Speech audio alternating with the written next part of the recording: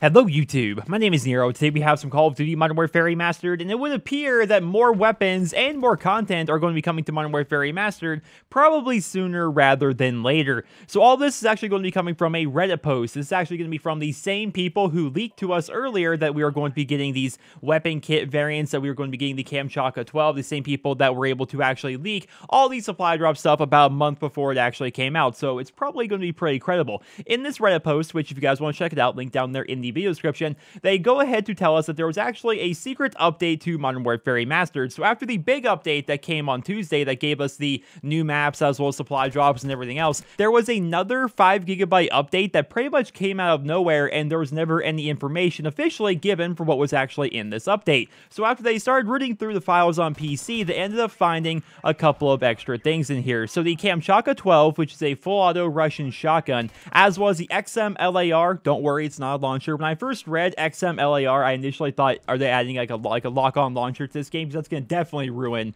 the game for sure. But it's actually more or less just a Modern Warfare 2 FAL for the most part. It's a new semi-automatic rifle basically. But the Kamchatka 12 and the XM-LAR, they now have textures, and they also have weapon kit variants actually showing up in the PC files of Call of Duty Modern Warfare Remastered. Now, I can't show you any gameplay, of course, here in this video because Activision will take it down, because whenever you try to post anything early that's in the game but it's not officially released, Activision will take down that stuff. So if you guys want to actually see some gameplay, check the links down there in the video description. You guys are going to find some streamable links where you can see some gameplay of the Kamchatka 12 and the XM-LAR. Keep in mind, the Kamchatka 12 had no textures whatsoever, but now apparently it does, and they're also going to have weapon kit variants going along with it. So they also have a couple of extra things coming, apparently. It would appear we're going to be getting new melee weapons. There are images, once again, down there in the video description. They don't have textures right now, but there are new melee weapons like a sickle and a sword and stuff like that, which are going to be coming to the game as well. And it also would appear that the Variety map pack is going to get remastered eventually. So there are some files that have been found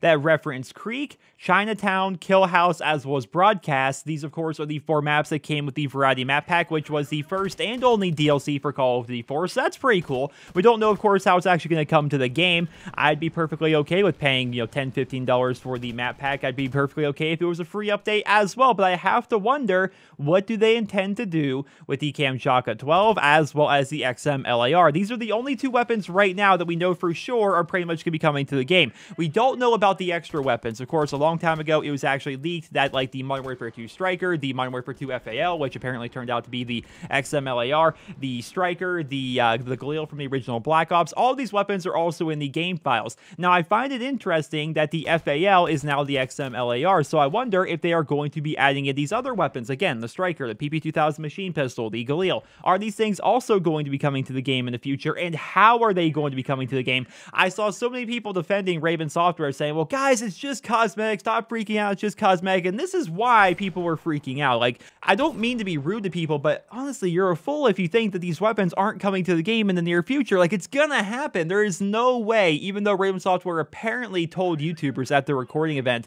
that they want to keep it cosmetic only, they didn't guarantee that it would stay cosmetic only, right? These weapons are going to come to the game in one way or another. Are they going to be in supply drops? I don't know. Are they going to be part of this big DLC bundle? I think that's a better way of doing it, honestly. If they are going to add weapons to the game, which, to be clear, I don't want them to do this. I don't want new shotguns. I don't want new assault rifles. I want the weapons in the game to stay pretty much the same way that they are, the same way they were in Call of Duty 4, the same way they have been for 10 years. I like the weapon balance. Sure, a couple weapons are really weak, like the Uzi and the Scorpion. Sure, some weapons are overpowered, like the M16, but that's how the weapon balance has always been, and adding in new weapons is going to throw off that balance. So, to be clear, I don't want this to happen, but if it does happen, because it's completely out of my control, we talked about it a couple of days ago, it's time to just accept the fact that this is what the Call of Duty franchise has become. If they do decide to add these weapons to the game, I think it's better for everybody involved if they are part of like a bundle with the remastered Variety map pack, right? That way, anyone that buys the map pack can also have the weapons, therefore they can actually be obtained. It's not through just random some luck,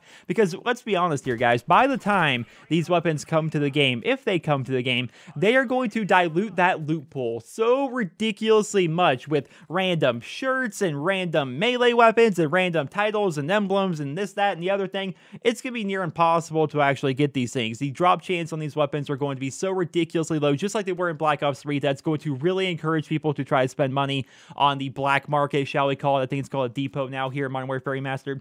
It's not fair to the consumer. So if they do decide to add these weapons for one reason or another, I hope it's part of a paid DLC. I hope it's part of the Remastered Variety Map Pack. But ladies and gentlemen, that is all I have for you guys here for this particular video. Stay tuned for another video going up later on this evening. It looks like that they're going to be adding in a couple of weapons, new melee weapons, as well as a Remastered Variety Map Pack in the future, because all of those files have been found in the PC version of Call of Duty Modern Warfare Remastered. But before I sign off, I would like to thank all of the people who are working hard to find this stuff in the PC version of the game. Thank you so much to Semye. Thank you so much to Earthbound Fan. Thank you so much to Tails. All the people that have been working on this. Like, I don't know these guys personally. I just know them by their Reddit handles and their names on Steam for the most part. But these are the same people that have been working to get this stuff out there to the community on Reddit whenever they find this stuff in the files. These are the same people that end up leaking the actual supply drop system about a month ago. The same people that showed off the sporty looking M1014. The same people that ended up showing off the Kamchatka 12. Like, these are the people that are working hard to bring this stuff to you guys. So thank you so much to them.